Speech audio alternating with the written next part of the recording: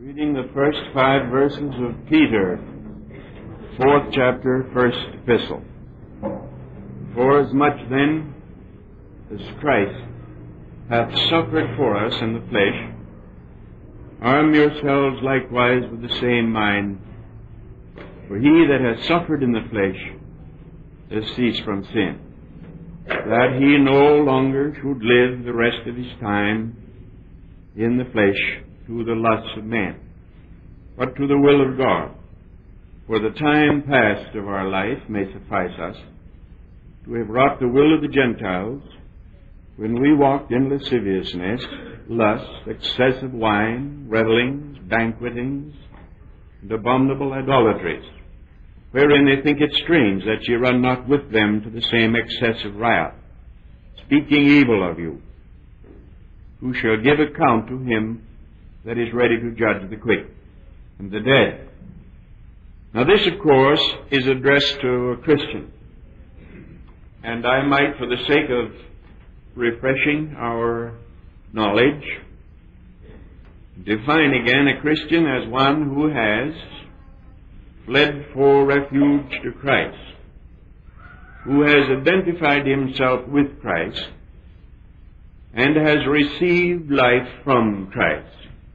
Now that's stating in other language what is meant by believing on Christ. There are 3 prepositions: to Christ, with Christ, from Christ, if you'll remember these. That a Christian is one who has fled for refuge to Christ. It is not cowardice that makes us flee for refuge when we are in grave peril.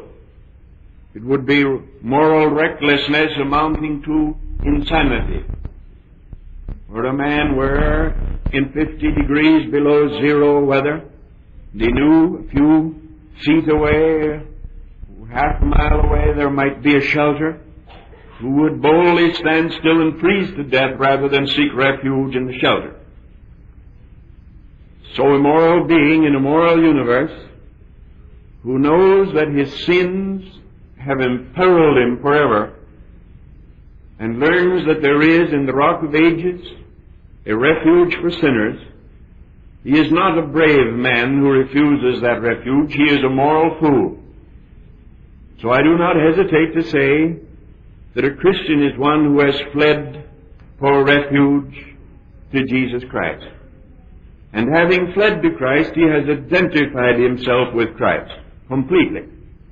His identification has become such that wherever Christ is, he wants to be. Whatever Christ stands for, he wants to stand for. Whatever Christ is against, he wants to be against. Christ's friends, he wants to be his friends. Christ's enemies, he is willing should be his enemies. The work Christ is interested in, he wants to do. What Christ is not interested in, he takes very lightly and gives little attention to. He has identified himself with Christ. And Christ has given him life. For this is not mental, it's spiritual. Christ has given life to this man, and I will give him eternal life, and no man is able to pluck him out of my hand. And thus he has life. He has received life from Christ. He has identified himself with Christ, and he has fled for refuge to Christ. Now there are 2 phrases here. Both have the word time in it. The time past, he said, and then the rest of his time. The time past and the rest of his time. Now the time past, he said, of our life may suffice us. I think there is a bit of irony here. Haven't you had enough, he said. The time past of our life may suffice us to have walked in lasciviousness, lust, drinking, revelling, banquetings, and idolatries. That is, he is not giving us a rundown on all that we did. He is simply giving us some samples of the way we lived and the way the people of the world live now. All the people of the world, for all its sin. These are not taken by any means to include everything a sinner does, or a Christian used to do, but he simply gives a sample: lasciviousness, and drinkings and revellings and banquetings and idolatries, touching all phases of our social and religious lives. Now he said, in time past you lived like that.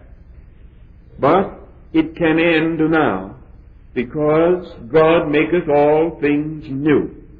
Let us repent of our sins, and let us be very sorry for them, but let us not be discouraged by them. Let us not in any wise permit them to discourage us from believing. For God is the one who maketh all things new. And this in grace is the land of beginning again. You had a bad beginning and you went on in a bad way, but at any time you choose, you may begin another kind of life and call that life that is past the time past. Now, second, the rest of his time. The time past of our lives we all know. Everybody knows how old he is after they get to be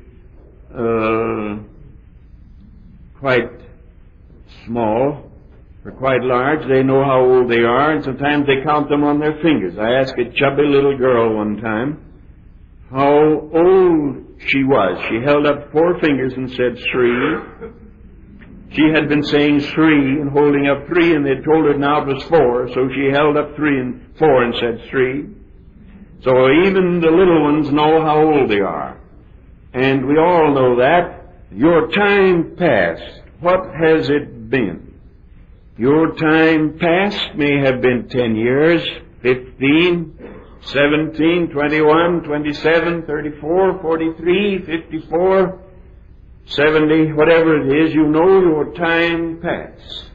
But I want to ask how many of you could tell me what the rest of his time will be. You know what the time past has been.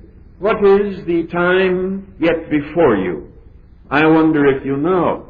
Could you guarantee 1 year? Could you promise me that you would still be here 2 years from now? Could any of you now stand, raise your hand and say, pardon me, I will be here 12 months from now. What is the rest of your time? Your time past you know. You celebrate its passing. People bring you things. We men get ties, reminding us that we've had another birthday. That's the time past. But what is the rest of our time? Will you tell me, has anybody given you any present celebrating the rest of your time? What a foolish thing to do. Nobody knows whether he will have another birthday. Is there one here who would stand and say, I'll bet on the next 3 months? I'm sure of the next 2 months? Is there anyone here that can say, I'm sure of the next month? Nobody knows. My friend, Mr. Collett of Beulah Beach, Ohio, whom I have known for the last 25 years, but indigestion, they said, he thought. And the doctor said, take it easy. Well, he said, all right, so he painted his house. And he went to bed that night, got up the next morning, and I think before he could get dressed, tumbled over on the floor and is dead. He didn't expect that. Didn't expect that at all. He fully believed that he had a long time. The rest of his time, if anyone had said to him the night before, Brother Collett, what's the rest of your time? Well, he'd have said, I want to finish painting my house, and then I've got a meeting I want to hold in thus and thus town, and then I want to take in this convention and be a Bible teacher there. But he didn't have much rest of his time. What's the rest of your time? Now the Bible says that the rest of his time, the time past, he lived a certain way, but for the rest of his time, he lives to the will of God. And old Thomas à Kempis says, oh, how wise and happy is he that now laboureth to be such an one in his life as he will desire to be found at the hour of his death. Now it says here that for the rest of your time you're not going to live the way you did for the time past. And so they think it's strange. They. that vague pronoun without any antecedent. They think it strange. Who are they? Well, it is a technical term meaning the worldly people who are not renewed, who have not fled for refuge to Christ, who have not identified themselves with Christ, and who have not received life from Christ. They, whoever they may be, rich or poor, old or young, far or near, they think it strange that ye run not with them as you used to do. Now that's another characteristic, a lesser characteristic, but it's truly one, a characteristic of a Christian. He is one who no longer runs with them. Doing this has ruined many a beginner. I've said it here, I repeat it, that there have been those who have gone into the altar room and have on their knees tearfully told God they were tired of the past and they wanted to be a Christian. Then they have got up and gone out to run with the people they used to run with. And the result has been tragedy and failure in that Christian life. Tragedy and failure in the Christian life, because we have run with those that we should not have run with. That ye run not with them, they think it very strange. Now, worldly friends know only one life. Only one, that is the life they now live. They know only one life, and they feel that to leave that life would be to die. But a Christian has found another life, more real, more exciting, more satisfying than the life he had before. And he's living that life to the will of God.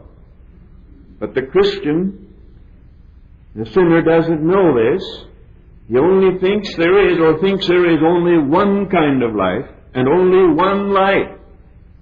And it's not uncommon for a young person who is trying to follow the Lord to hear this said about him. Well, what does he do? What kind of life does he live? Oh, how dead that is. How meaningless that is. No fun in that. That's the common approach to the Christian by the world. They think it's strange because they're not informed that you have another life. It's like this. The disciples, in their imperfection, came to our Lord Jesus, and they said, Master, we have brought you meat and bread. He was sitting on the well's edge in Samaria. At Sychar, woman, the well, had been talking with him, he with her. And they said, how do you have anything to eat, nobody having brought you anything? And he said, I have meat to eat that you know not of. They thought he hadn't eaten because he hadn't eaten the food they were used to. But he said, I recognize another kind of food and another kind of life. And I have been living and eating my Father's food and giving help to the needy. And that is life to me. So the Christian, constantly coming against people that do not understand him, they mark him off as being dead, because he no longer lives the kind of life he used to live, nor run with them to the same excess of living or dying. So the Christian is considered strange. Now let's just toss that around a little bit, that word strange. You know what strange means. It's from the same word as we get our word stranger. A stranger is someone that's not integrated in the landscape, that isn't socially a part of the group, a newcomer, stranger. They used to greet each other out in our West. A man would appear, and it was not an opprobrious term. It was simply a term meaning, we don't know who you are. Good morning, stranger. Well, a stranger was someone that was strange. His garb was strange. His face was strange. Maybe even his language was strange. And if you get different enough from people, you get queer to a point of laughter. Dr. Max Eyreich, that great Jewish saint, wore a little beard.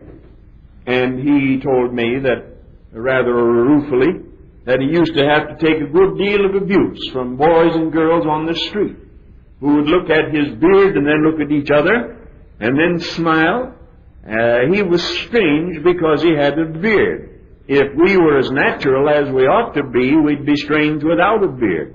Because nature put a beard on in the front of the average man's face, and we cut it off, and if anybody leaves it on, we say he's strange. Now, isn't that strange? That we mutilate nature and say that's natural. And then if nature just has its way, we say that's strange. And when a boy in the Navy or somewhere in the service, just for the fun of it, sends home a picture of himself with a 2 weeks beard, everybody roars with good-natured laughter. It doesn't look like the boy that went into the service, so well groomed and carefully looked after. He's been out on a trip, and so he let his beard grow. I've seen pictures like that, and they don't even look like themselves. They look strange when actually they only look natural. They look strange after they get through cutting off their beard. But the point is that anything is strange when it's not like the rest of the things around about it. Toss a German down in the midst of English-speaking people, and his accent immediately marks him. He's strange because his tongue is a little thicker, and his voice a little further down than the American. Take a Frenchman, his voice is in his nose. And he's different because he talks up in his nose. You have to have that noise to speak French.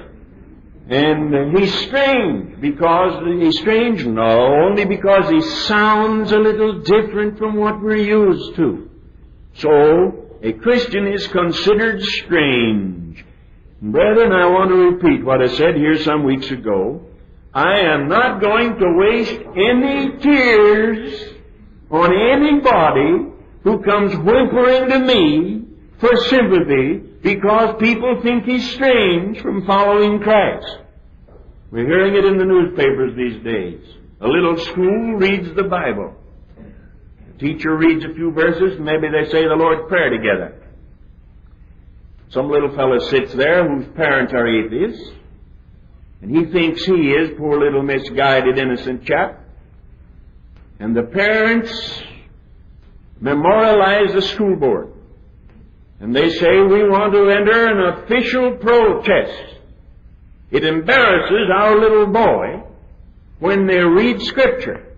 He's taught at home the Scripture's not true, and he is embarrassed when they all bow their heads and say the Lord's Prayer, and he doesn't believe in the Lord's Prayer. They think he's strange. We want to offer a protest. What kind of cowards are they anyhow? You Christian parents know that your children went through grade school and then through high school, marked as being queer. And you made no protest. Christians know there's no use to make a protest. Of course they think we're queer, but queer means different, that's all. And of course we're different. And woe be to the Christian that isn't. And the moment that it can't be said of a Christian, he's different, he has disgraced his testimony and sold out his faith. For it is the mark of a church that they are people who are different.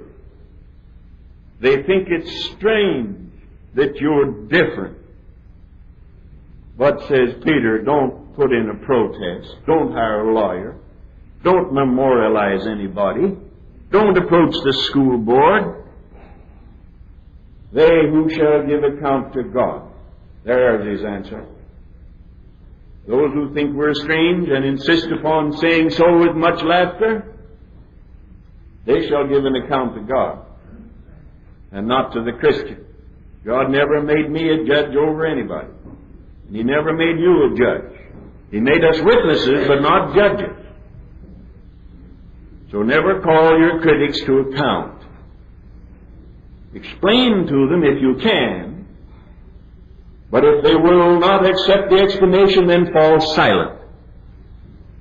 Silence is the most eloquent answer to some critics. And we have the example of our Savior for that. When they were questioning Him and abusing Him, He was silent. And He said, why don't you speak to me? Don't you know that I have the power to release you or the power to crucify you? Then He spoke. and said, you don't have any power at all except God gives it to you. It's in my Father's hands, and then fell silent. And the silence of the Lamb has been one of the wonders of the centuries, that the Lamb was silent. He was led as a sheep to the slaughter, and as a lamb he was without speech. Never try to call your critics to account. Silence is always and often the best. And he says in the first verse that this example we take from Christ. Forasmuch as Christ has suffered, arm yourselves likewise with the same mind. So we have Jesus as our example. Sure, we're different. If we aren't different, woe be to us in the day of Christ. Of course we're strange. And being strange, they will think us strange. But being strange only because you're morally cleaner than somebody else isn't anything to disgrace you. Some of you men work. My good friend sitting back there told me some years ago about having to go to banquets with his business. And he drank water or grape juice, and they drank liquor. Was he strange? Sure he was strange. But if one of them gets in trouble, who'll they come to for prayer? For the strange fellow who wouldn't drink liquor. Some of you work in offices where yours is the only clean mouth in the office. The rest of them are borderline dirty, or dirty outright.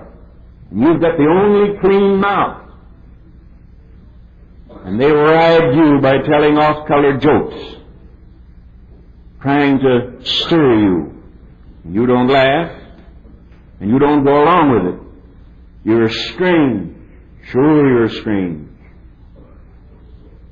A clean thing is always strange when cast down in the middle of dirty things. A clean mouth is always a strange mouth when surrounded by unclean mouths. A pure heart is strange when surrounded by impure hearts. An honest man is strange when in the midst of dishonest men. But it's a good kind of strangeness. And the Church of Jesus Christ should be strange, queer, different, because she is clean-mouthed, she is honest, and she is pure-minded. But they think it's strange that you run not with them, but don't you try to ride them for it now, because they're going to give account to God, who's able to judge the quick and the dead, and not to you. You're a witness but not a judge. And Christ is your example. He suffered and kept still. You and I can afford to do it. And really, I don't think it's too serious myself. I don't think it's too serious. I've been thought strange. But you let a sinner go long enough and far enough, and he'll become strange the other way. When a man becomes a raper, or a murderer, or a bank robber, he's strange too. And the world puts him in jail as being queer and different and strange and dangerous. But he's different over on the other side. The Christian is different on the righteous side. Hello, stranger. God bless you, and the stranger you are, the better you will be. We Christians who have fled for refuge to Jesus, have identified ourselves with Jesus, and have received life from Jesus. Today we celebrate in the Lord's Supper